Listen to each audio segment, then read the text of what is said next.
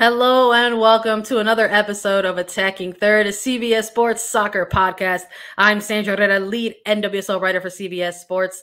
Joined today, as always, by my colleague and co-host Lisa Roman, NWSL analyst and broadcaster. On today's episode, we've got NWSL 2022 team-by-team previews for all of our listeners. We're going to be doing all 12 teams plus a full season preview for the upcoming 2022 NWSL season. But first, we are going to get into detail about New Jersey, New York, Gotham FC. A quick reminder to follow us on Twitter for all breaking news at Attacking Third. If you're listening to this as a podcast, you can go ahead and give us a 5-star rating and review. It takes just a second and it really helps us out. So if you're listening on Apple Podcasts or on Spotify right now, you can hit the 5-star rating review right on the Attacking Third page. Go ahead and help us out and give us 5 stars. We're here. We're in full preseason mode. Lisa, how are you doing today? I'm so pumped because it feels like we just wrapped up like the 2021 NWSL Championship, the 2 drafts, expansion draft and the NWSL 2022 draft. And now we're here. Like preseason is fully underway for these clubs.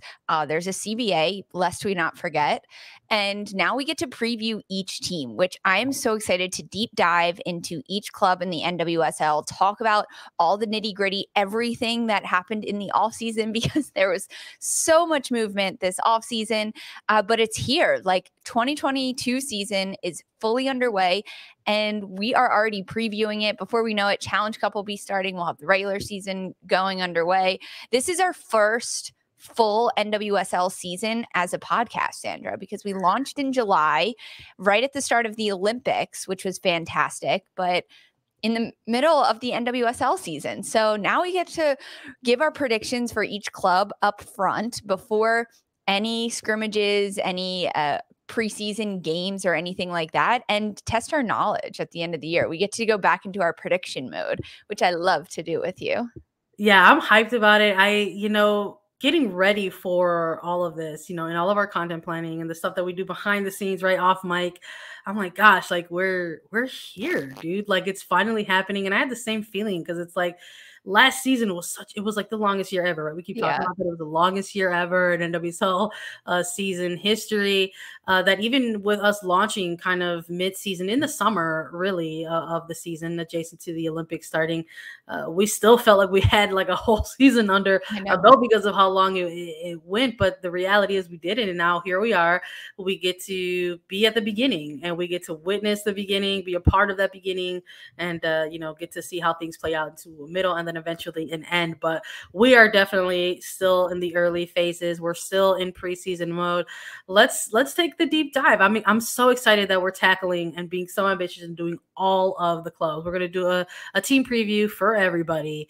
And I love that we're starting with New Jersey, New York, Gotham FC. We're going to get a chance to take a look at some things and go over some areas and maybe ask some questions, present some questions, right? Mm-hmm. And see if maybe revisit them down the line and see if we get an answer to them. But let's maybe do just a quick team overview for Gotham FC. This is going to be their second season playing as Gotham FC, formerly Sky Blue FC, right? Official, like they had the rebrand and launched all of the cool stuff last year. So this is officially year 2 as Gotham FC. Their head coach, Scott Parkinson, actually took over late season, not so much mid-season, but September of 2021, became Gotham FC's head coach after former head coach Freya Kuhn ultimately departed for Angel City FC. And Parkinson was formerly an assistant at Chicago Red Stars, and then now is taking over officially with a full season for Gotham FC in 2022, alongside assistant coaches Becky Tweet and assistant coach Beverly Yanez. But they also had some notable hires in the front office, Lisa. It wasn't just on the coaching side of things. They've also been stacking up the administrative level as well. Yes, we saw this with a lot of clubs actually re-establishing their front office with the new coaches that come in, just trying to get a new vibe. And Gotham did that extremely quickly. And they were probably one of the first clubs to do it throughout the 2021 season. And they are looking like a female-led front office. They have Yale Averbuch-West, who was the interim GM. Now she is full GM. Her assistant GM is Stephanie Lee, and the newly hired chief business officer is Andrea Pagnanelli. So that's 3 power women in the front office there for Gotham. In 2021, New Jersey, New York, Gotham FC, they finished the regular season 5th overall entering the postseason. And they really only entered the postseason because the NWSL expanded their playoff format in 2021. Instead of the top 4 teams making playoffs, it was the top 6 teams. So Gotham sitting in that 5th spot place, they made it into the postseason. They actually made it all the way to the quarterfinals. At that point, they lost to Chicago Red Stars in Chicago. It was 1-0 that game. And Chicago went on to go to the championship, the final against Washington Spirit. So Gotham, they had a playoff push in 2021, and they had a bit of a playoff run. Yeah, for sure. I mean, it was something to hang their hats on for sure, but we're going to dive into more of what that could mean for them in 2022, because we were already excited and looking ahead to this year back at the end of 2021, because we did an Attacking Third way too early power rankings episode. And that was back in early December, where we decided like, hey, let's give some really early predictions here. Let's even be ambitious with it a little bit for 2022. And we had Gotham FC amongst all of the teams, and we included San Diego and Angel City amongst all of those teams for the power rankings as well. And we said, you know what, we think that Gotham could improve a little bit and go from maybe a 5th place finish to a 4th place finish. And we're going to talk a little bit about maybe why we think that can come to fruition, and maybe why we think that might not come to fruition. There's a lot to get into here, but maybe let's also start. We're talking about additions to this team, right? Whether it was on the coaching side and whether it was on the front office side. And the offseason this year is really, I think, where the franchise got the opportunity to sort of show how they can add on the player side of things, because they absolutely had some breakout roster signings during this offseason. I think probably one of the biggest ones, obviously, was the trade with Orlando Pride, where they acquired goalkeeper Ashlyn Harris and defender Ali Krieger from Orlando Pride. And those might be the 2 biggest, right? With their longevity in this league, their ties to the United States women's national team. But it wasn't just those 2 signings, right, Lisa? It was not. Gotham, I think with the change in the head coach, it often lends to some different player signings to kind of form around Scott Parkinson's coaching ideals that he wants for Gotham in 2022. They also signed Michelle Bedos, formerly with Racing Louisville goalkeeper. She stepped away from Racing Louisville and became a bit of a free agent on her own before that was possible. Gotham picked her up. So they had Ashlyn Harris and then Michelle Bedos as goalkeepers stepping in. They also drafted in the NWSL draft the 34th pick overall, Clemson's Hensley Handcuff, a goalkeeper that will come in. She is a non-roster invite on the roster right now for preseason. They also were able to sign to a 2-year deal from BYU, Cameron Tucker, a forward. She was in the 2021 draft and elected to go back to BYU and play her 5th year there, ultimately taking BYU to the NCAA College Cup final. They lost that final, but it was the first time BYU made it that far in the NCAA tournament. And then I think the biggest roster signing that Gotham had in this offseason was a trade that happened through multi-step from Houston to San Diego and then ultimately ending at Gotham FC is midfielder Christy Mewis. She is in Jersey. She's made it to preseason.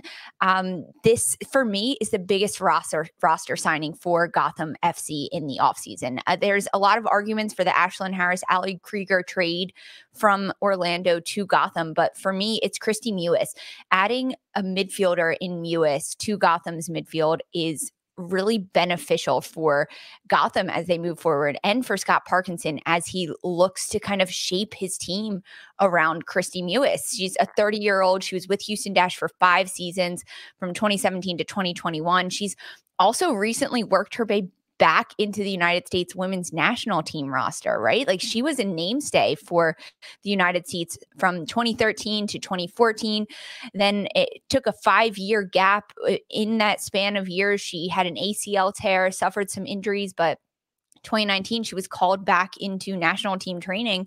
And most recently, Mewis has made the She Believes Cup roster for 2022. She's a really good creative playmaker in the midfield that Gotham is really lucky to have signed in this offseason. Yeah, I'm in agreement with you. I think that we were witness to probably one of the most active transfer windows ever, I think, in NWSL history. And this is just before the historic CBA got ratified. And now there's, in the future, is going to be the concept of a free agency market that comes into play. But even within just this off season, all of the rumors that ended up coming to fruition, right? I believe the Harris and Krieger move was rumored for a little while before it actually even became official. But this move with Kristie Mewis, it just sort of had to happen in steps, right? From Houston to San Diego and then to Gotham. And I feel for a player like Kristie Mewis, it's not something that's unfamiliar for her. It's when you're looking at her tenure over the course of the NWSL, specifically kind of going from team to team at time, but really being able to eventually get into whatever market she's in and then immediately making an impact. I mean, I think that says a lot about a player. This is a player who at one point went from Boston to the Washington Spirit and then to the Chicago Red Stars for literally a week. And even within her one debut, made an impact and scored a goal in her one game before going to Houston. So I would imagine that getting this caliber of a player for a spot like Gotham, where they've already signed her, right, to a contract and say, hey, we want you here, build with us as they enter their second official year as Gotham, right? That it's going to be a great pickup for them to sort of build with. I don't know so much around, but definitely build up with this type of player in the midfield, or possibly high up. We'll see what Parkinson has planned. Yes, and when you look at the midfielders that Gotham already has in Ali Long, McCall Zerboni, Jennifer Cujo, if you throw Kristie Mewis as a midfielder into that mix, she does give a different look. She's a different type of player than maybe someone like Ali Long or McCall Zerboni, who plays a little bit higher up the field. For Kristie Mewis, she has really good vision and creative footwork. And then imagine if Yoma Onamanu and Margaret Purse up top in front of Kristie Mewis and the balls that she'll be able to split through for them, the corner kicks that Mewis will be able to deliver for Gotham. There's a lot of different levels to Mewis's game. And although she is 30 years old, I think she's at a point in her career where she is looking to be the best she can be right now. And that means getting a little bit better. We saw the growth from Mewis over the last 2 years, being called into the national team, getting a lot of different looks in Houston, 3 goals, 4 assists throughout the 2021 season, and then going over to the Olympics in Tokyo. This is a player that will help grow with Gotham, and I think that she'll even develop a few more skills. I think when it comes to breakout roster signings, I mean, if we get a lot of these types of headlines around these player acquisitions because of big losses that a club goes through. So in terms of what we can consider some of the biggest losses, perhaps if you're a fan, you're looking at, oh, this is so detrimental to our club, maybe even. In terms of some of the biggest losses for this club, we're talking about just general offseason losses, retirements that happens. Obviously, when it comes to this club, we had to take a look at the midseason coaching loss. But somebody like Carly Lloyd, who ended up retiring, hanging up her cleats. But not only that, positionally, I think we have to take a look at. There was some moments there, right, where everyone was wondering, well, what is the goalkeeper position going to be looking like for Gotham FC? Because before the official announcement of the trade between Orlando and Gotham, Kaylin Sheridan was traded to San Diego Wave FC, and goalkeeper Didi Heritage was traded to Angel City FC. And these were 2 goalkeepers that I think a lot of people knew in light of a double team expansion draft. were looking like some top prospects in terms of the talent that was going to be available possibly in an expansion draft. But they got ahead of the game here, right? Started having conversations with these two expansion sides, having conversations with these two players respectively, and ended up making sort of a mutually beneficial trade for all the parties involved in terms of the two franchises and the two players. And then obviously that opened the window for Harris to come through, for Betos to come through, have some more experience on the goalkeeper side of things, which was big because, like you mentioned, Lisa, they didn't lose, not only just lose their number one starter and then their backup, also starting caliber goalkeeper, but they lost goalkeeper Megan Hines, Mandy McGlynn signing over in Sweden. So there was a little bit of, it was just all chaos, right? During that window, people weren't too sure what things were going to look like. But outside of just the goalkeeper position, they also traded what a lot of us, I think, consider as a top prospect, right? In terms of young talent across the league. Midfielder Brianna Pinto was involved in a trade to North Carolina Courage. So alongside the retirement of somebody like a Carly Lloyd, the goalkeeper position looking a little bit different for this club, there was also what's considered maybe a young prospect heading on over to a new franchise as well. If you're looking at some of these losses, Lisa, is there anyone in particular that maybe stands out to you the most? The goalkeeper position overall, but namely Didi Herrera, honestly, for me, because when you look at trades that are happening, a lot of the new clubs, the two new expansion sides, San Diego and Angel City, they need a starting goalkeeper that can step in immediately, lead a team, be a veteran, especially in goal. You want someone that has a lot of experience. And goalkeeper Kaylin Sheridan, Canadian international, she won gold at the Olympics this summer. She won 2021 NWSL Best 11 Goalkeeper of the Year nominee. She has a lot of accolades and so much experience. So it makes sense that that was a tradable factor for Gotham. However, Didi Herrera, who's technically their backup goalkeeper for Gotham throughout 2021, she stepped in, played 8 games during that Olympic stretch, had 2 clean sheets, 22 saves. She did a really good job, a seamless transition from Sheridan to Herrera in goal during that stretch. So that was surprising to me that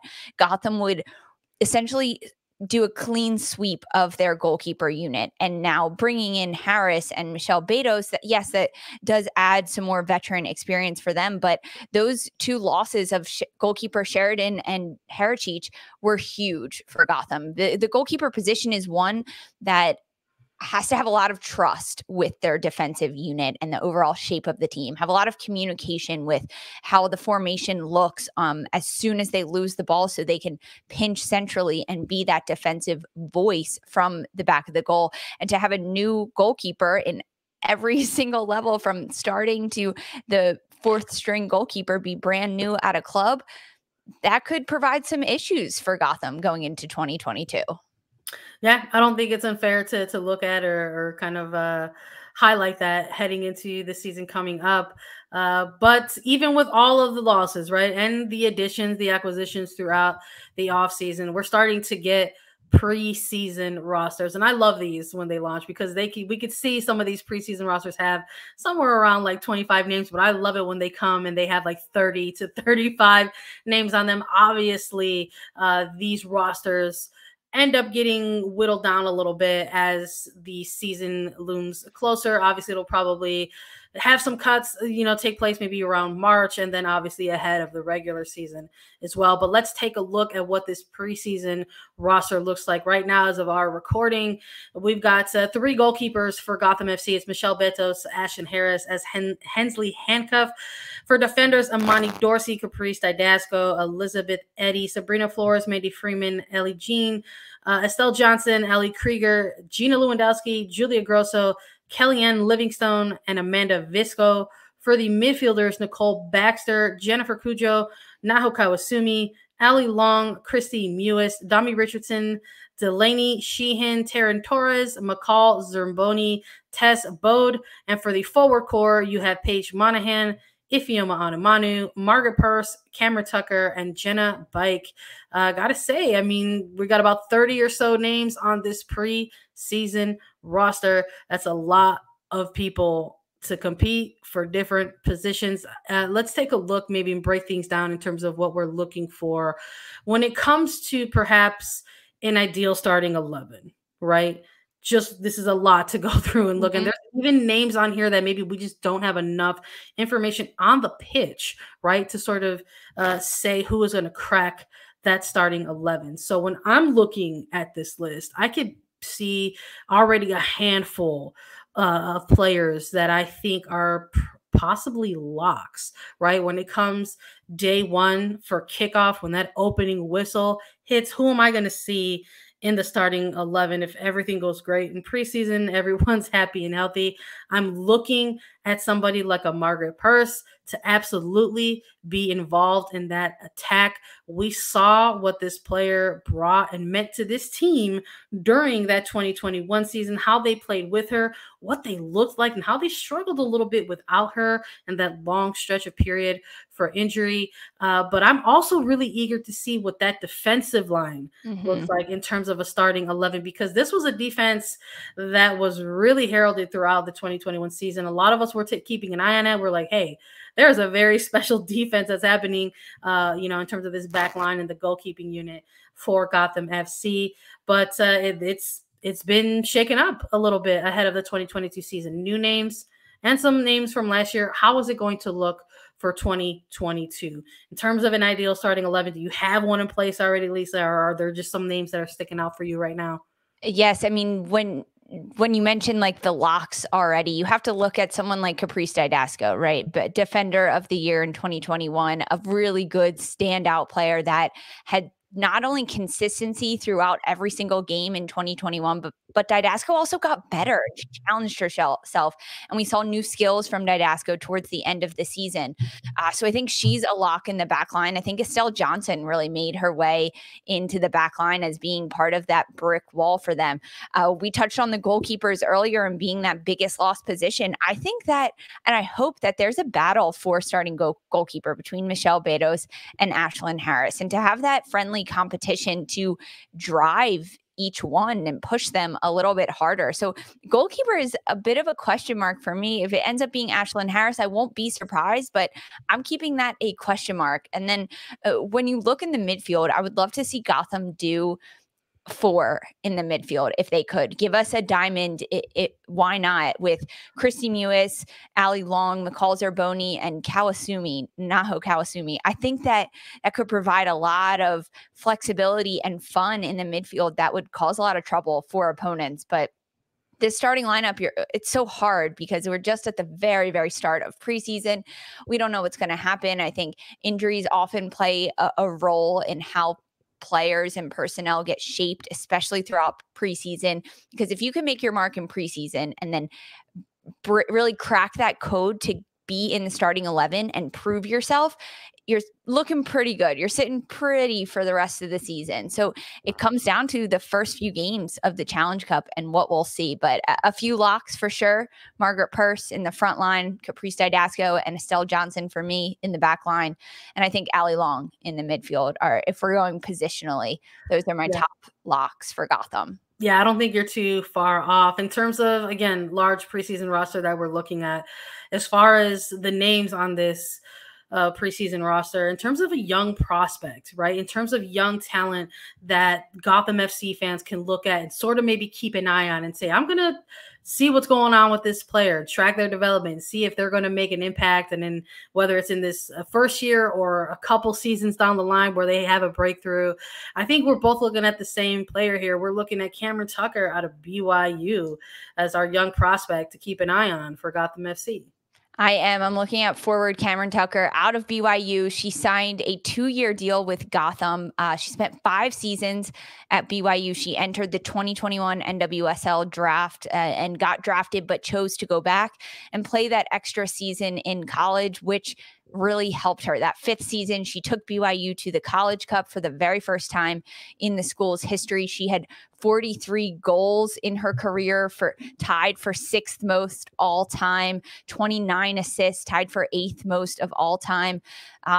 Just really a good player overall. And because she had a lot of experience, 5 years at the college level, and now sliding into the professional game alongside forwards up top for Gotham in Margaret Purse, Ifeoma Onumonu, even Kawasumi, that can help really mold her into be a different attacking forward player. Paige Monahan can show her how it's done. Evelyn Vians. There's just a lot of smart soccer players in the forward group for Gotham. So if Cameron Tucker can lean into that, really try to grow and just be a sponge, this is a player that not only I think we could see get time with Gotham in 2022, but hopefully have a bit of a breakout game or two to prove herself and show that it was a good signing for Gotham to agree to a 2-year contract for Tucker.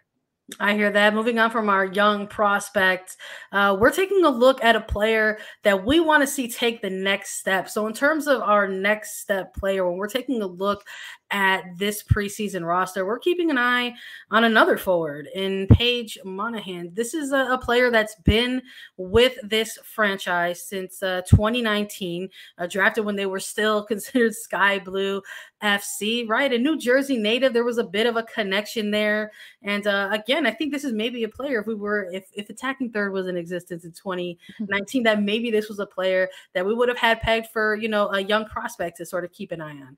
But here we are now entering the 2022 season. And for a player like Monahan, when you're looking at players sort of entering, right, that third year, that fourth year into the NWSL, we're looking at these players and sort of gauging that development. Where are they at? Was their ceiling just what it is going to continue to be, or is there another level to these players and their games? And we've seen out of Paige Monahan for this franchise the impact that she can have when she's able to sort of get in there, build over the course of a game, right? And we got to see this sort of limited minutes throughout 2021. Again, another player that Gotham had to sort of deal with on the sidelines due to injury.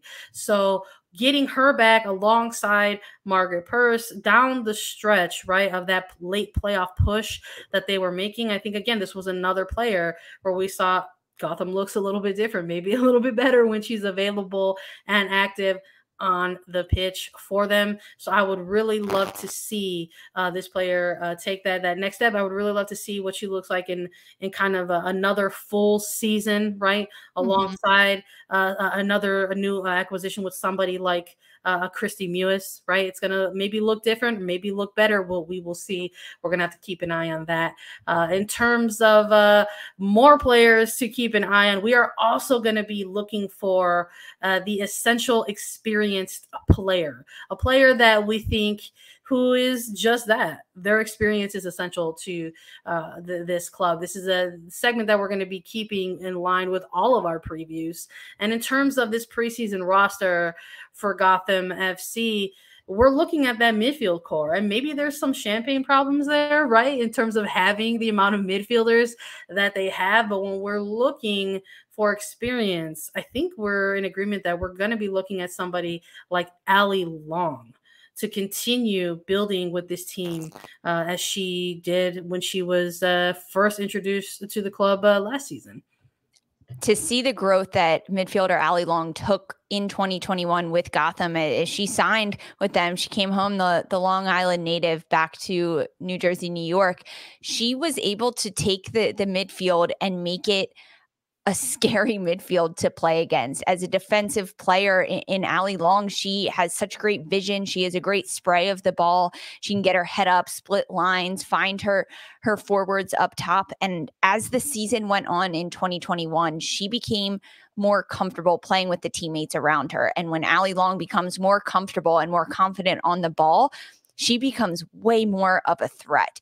And we saw Long develop throughout 2021 with Gotham. And this season, can Long continue to do that, continue to grow, take some of the younger players under her wing, but really be that big defensive block in midfield that scares opponents and makes it really difficult for opponents to break down Gotham's defense, because she was the starting point of Gotham's defense in 2021, Allie Long, and then having the back four behind her. But really, the way Gotham plays, their outside backs get so far up the pitch that it becomes just two center backs and Allie Long sitting in front as that defensive three triangle as Gotham's last line of defense before the goalkeeper. We'll see. We'll keep an eye on it for sure. I think looking at this preseason roster, we wanted to allow the opportunity for an international spotlight as well. And we're going to be taking a look at Naomi Kawasumi, the Japanese international. This was a player I thought who came in really clutch for this team down the stretch in 2021. Again, as they started to sort of get hit with a little bit of an injury bug, they started missing out on attacking players like Paige Monahan, right? Margaret Purce, we talked about this. And Noah Kawasumi was someone who was able to slot in and still try to be a player who could generate attack, right? Spearhead an attack and sort of be this extra offensive-minded player on the pitch for this team. And as we saw the return, right, of a Margaret Purce, eventually of somebody like a Paige Monahan kind of coming off of the bench, Kawasumi was someone who was just such a collaborative player that it kind of almost didn't matter who we saw kind of slotting in and slotting out, that this was a player who was able to collaborate with the pieces around her, no matter who they were, right? So I'm excited to still see her in this preseason mix. I'm hopeful that she'll still have an integral part of their roster moving forward. But I think there's still a big burning question, right, for this team as we enter the 2022 season.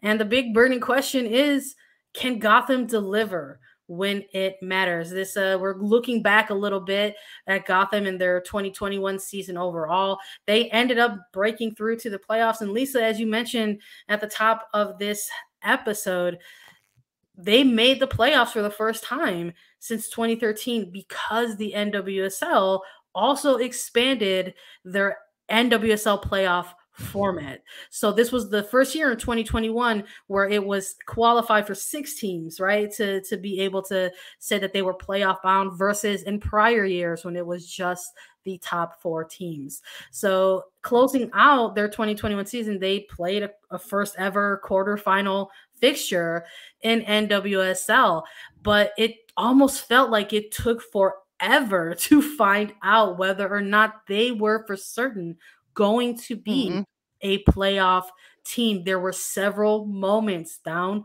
the stretch of the regular season where they were presented with the opportunity to just go ahead and clinch, and it took to the very last moments, the last week of the regular season, to find out whether or not they were going to actually be playoff bound. And they almost didn't actually have a say in it. They actually needed some other moving pieces to help make that happen for them. So can they deliver when it matters, Lisa? That's the most frustrating part of Gotham at the end of 2021. They could have clinched a playoff position way earlier than they did. And ultimately, it came down to the results of other teams to push them into the postseason. So for Gotham, can they take more control of their destiny, especially towards the end of the season? It's a long season. A lot of coaches speak in phases. There's different chapters of the regular season, and it's getting through each chapter, and each chapter has a different goal. But for Gotham, I'm specifically looking at that last phase of the season right before the playoffs, when this is an opportunity to either keep your high seeded spot in the standings or climb up the standings ranking towards the postseason to secure a top 6 spot. So for Gotham, the burning question is they need to be clutch. They need to deliver. They need to take the fate of their playoff destiny into their own hands and secure it. I hope they can do that, but we haven't seen it yet. So that is really the burning question that we are hoping to find out from Gotham this year, from Scott Parkinson, if he can really tie the bow on a season as early as possible and be a playoff team that makes a big difference in 2022, because that's what we need to see from Gotham. And they have the pieces, right? They have all the players and they have the momentum, they have the knowledge, they have the individual parts, but can they put it all together and deliver towards the end of the year? I'm looking forward to seeing it. I know this is a team that we were very excited about with their launch of their rebrand last year, and we're still keeping that excitement around this team going into 2022, looking to see if they can build off of that breakthrough into the playoffs that they had in 2021. In terms of our way too early power rankings, we had them still in a top 4 position. In terms of their projected finish in 2022, we're talking number 1 all the way through number 12, because there are 12 teams now into the 2022 season. Where do you think they're going to sit towards the end of 2022, Lisa? I think Gotham in 2022 will be a playoff team. I think they will make the playoffs, not a high seed. They won't get a first round bye in a 1 or 2 spot, but they will make the playoffs for the second year in a row with Scott Parkinson that they have, with a lot of the Olympic players on their team, and U.S. call-ups and Christine Lewis and Margaret Purse. I think Margaret Purse will develop a lot this year, gain a lot of confidence, score a lot of fun goals alongside Ifeoma Onumonu. So I'm dubbing Gotham as a playoff team. I think we gave them 4th place in December. I think that's a pretty good spot. It's out of that 5-6 range where it's like the extra playoff position, and they could be seeded 4th. So yeah, I'll stick them with 4th. Sandra, what about you? Does Gotham make the playoffs? Where do they land? I'm with you. I think we were spot on in December. I don't think that has changed now in February. I do think that Gotham still has enough there to be considered a playoff team. I do think that, you should set short-term goals for yourself, right? So maybe it's the things that they missed out on last year, I would love to see come to fruition for them in 2022. They narrowly missed out on gaining a higher seed and the opportunity to perhaps host a home playoff game. I would love to see Red Bull Arena and Gotham FC and their fantastic supporters group be able to put on and host that type of event in some caliber. So I do think they are a playoff team. I'm not too sure if they're going to be 1, 2, or 3, but I definitely think that 4th is a bump up from next year, or from last year, excuse me, and would be an improvement. So we will see. Everybody stay tuned for more from us in terms of team by team previews. We want to thank you all, as always, for listening to our New York Gotham FC 2022 preview. Full team by team previews for all 12 teams in the NWSL are coming up, so stay tuned. You can